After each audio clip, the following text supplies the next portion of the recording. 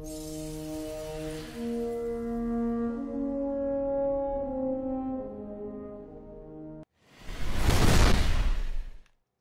fellow Guardians, BoltZilla Plays here, bringing you another Destiny video.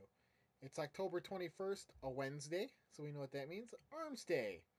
So let's see what Banshee has for us this week. First up, we'll go through last week's foundry orders. The first gun is a Zenea/D auto rifle from Hawkeye. So the rank 1 version gives you GA Post or LD Watchdog, Army of 1, Rodeo, high caliber rounds, hand loaded, or braced frame. The rank 2 version has a SC Hollow or LC ranged, Army of 1, Persistence, high caliber rounds, fitted stock, or braced frame.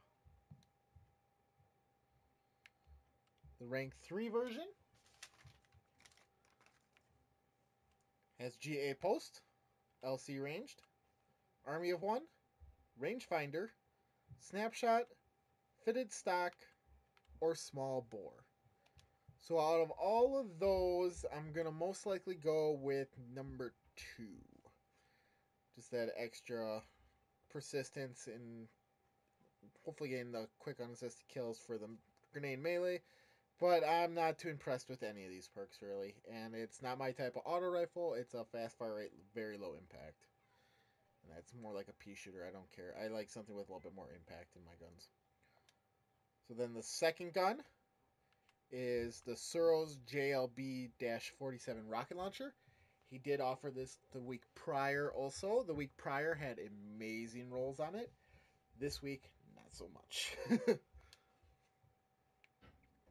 So we have Warhead Veneers, Smart Drift Control, Hard Launch, Single Point Sling, Speed Reload, Who's Next, Perfect Balance, Snapshot.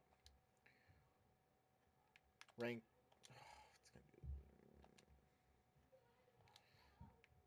2, we have Warhead Veneers, Smart Drift Control, Hard Launch, Heavy Payload, Flared Magwell, Tripod, Perfect Balance, and Lightweight.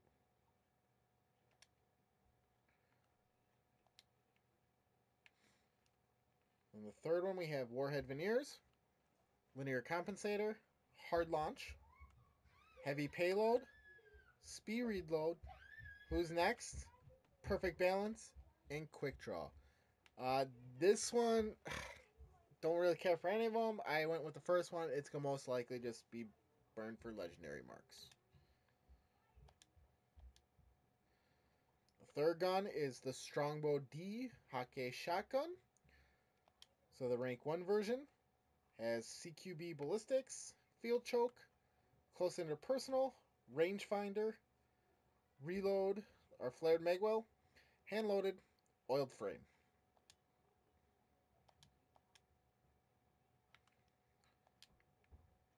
Rank 2 version has Soft Ballistics, Linear Compensator, Danger Close, Rangefinder, Flared Magwell, Perfect Balance, and Rifled Barrel.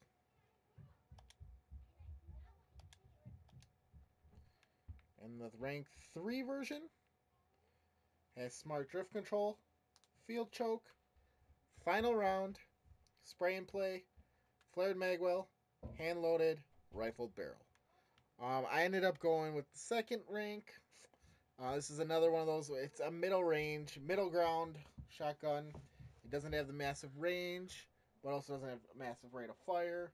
So this most likely for me will also be burned for legendary marks. The fourth gun is the Hake Oif Rau D sniper rifle.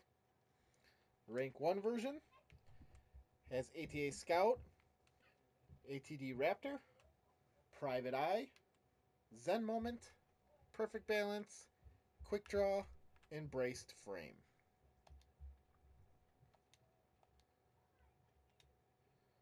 Rank 2 has ATA Scout, ATD Raptor, Surplus, spray and play, perfect balance, quick draw, and braced frame.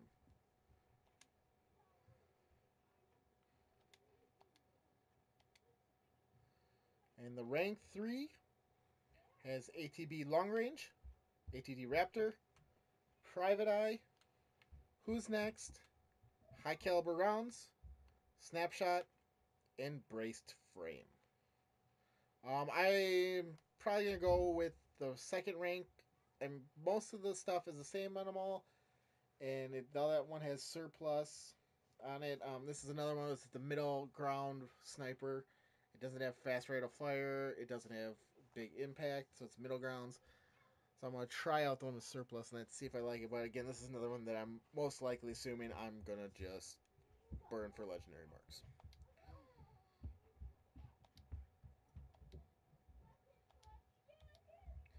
Last gun is the Amalon Toolnella SR4 Scout Rifle. So the rank 1 version has Candle IS2, Torch HS2, Impulse MS2, Replenish, Lightweight, Casket Mag, Army of 1, and Exhumed.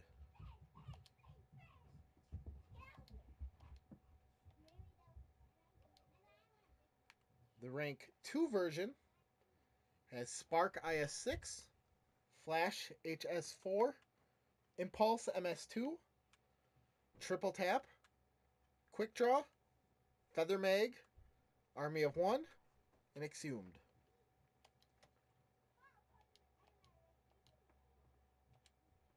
And then the rank 3 version has Candle IS2, Flash HS4, Signal MS5, Rescue Mag, Single Point Sling, Casket Mag, Army of 1, and Eye of the Storm.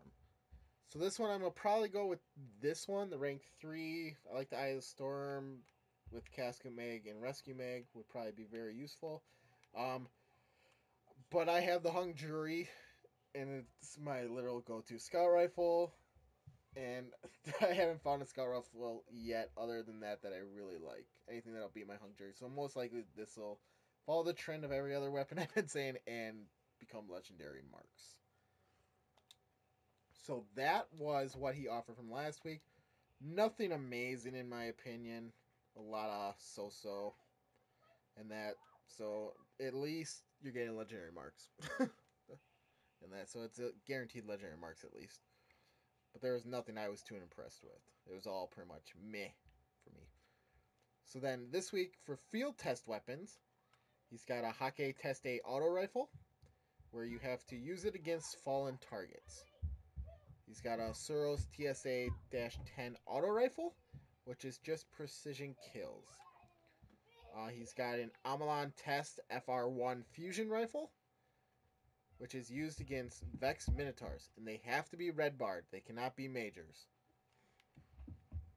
And he's got a Hake Test A hand cannon, which is double kills.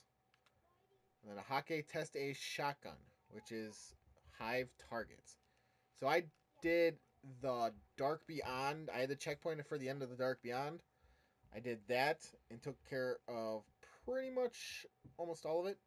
I did the precision kills, the double kills, the hive, and then I went into Venus Patrol and went to Ember Caves, took care of the Fallen, and then went to the Citadel and took care of the Vex Minotaurs.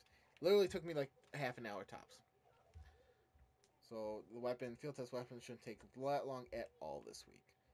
And then Foundry orders for next week. He's got a Hake Arminius /D auto rifle, which is the first time he's selling this, so we will see what that looks like. I'm hoping it's a high impact, like kind of auto rifle, but we'll see. He's got a Suros DIS-43 scout rifle. He has sold the DIS-43 before with okay perks. I mean, they're pretty decent perks he had on it last time, so we'll see what the perks are. This one, perks on this one kind of make or break it. But again, it's one of those, my Hung Jury, I don't think I'll ever find anything that I like better than my Hung Jury. And he's got the Hake Judith-D hand cannon. First time selling this one, so we'll see what that is.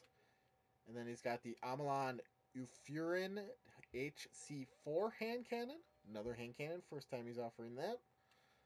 And then the Hake Laodamila /D pulse rifle. This one he offered the first week of foundry orders. This one has the higher impact, slightly lower rate of fire.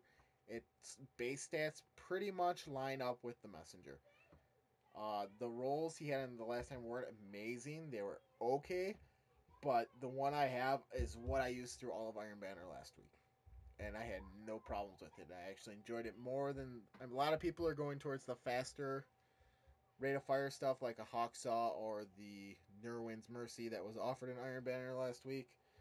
But I don't know, I fell in love with the messenger during year one trials and everything. After I got that from trials, I fell in love with it. And this being the exact same base stats, it just felt right. So I'm definitely picking this up, hoping to get some better rolls on it.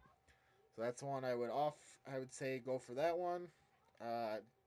Hand cannons, I'm picking up the first, all of these three that are first time offers. And then the Scout was, like I said, to me, it's the last one to worry about picking up. Just because of the hung jury. I haven't seen a Scout rifle really yet that beats out the hung jury. So that was Banshee's Armsday for October 21st.